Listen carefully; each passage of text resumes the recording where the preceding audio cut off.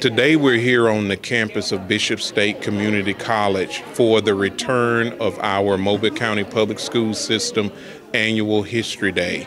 The pandemic shut things down for a while, so we're very excited to be back here today as the kids are now being able to present their projects in one of 5 categories.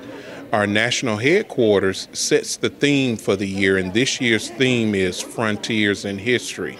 And our winners here today at the county competition will go on to compete at the state competition on the campus of AUM in Montgomery, Alabama. And then those winners will move on to Washington, D.C. to compete at the national level.